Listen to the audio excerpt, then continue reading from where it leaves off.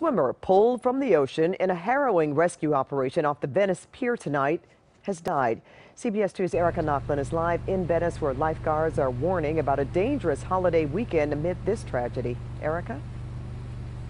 Yeah, Pat, the hospital just gave us an update that the 28-year-old man has died. LA County Fire says he was underwater for about 30 minutes, and a source tells me he was swimming alongside his brother and sister when he went under. Rescue efforts immediately began for the missing swimmer around 6:20 Thursday night, with a helicopter, boats, lifeguards, and divers scouring the ocean water. Aerial video from Sky 2 shows it all unfold.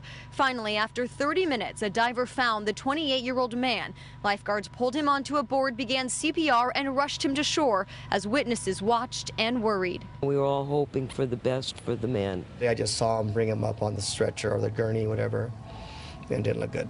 LA Fire says the man was unconscious and in cardiac arrest, but they didn't give up. Cell phone video captured paramedics loading him into the ambulance. He was one of 3 people caught in the rip current, but the only one lifeguards couldn't reach right away. The third one submerged as lifeguards arrived. Obviously, it's tragic.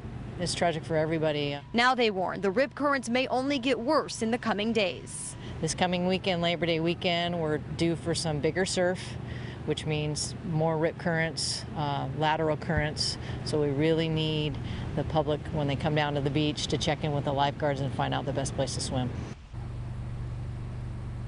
Well, she says people being rescued out here this summer has happened quite a lot, but someone drowning is very rare. Live in Venice, Erica Nachman, CBS 2 News.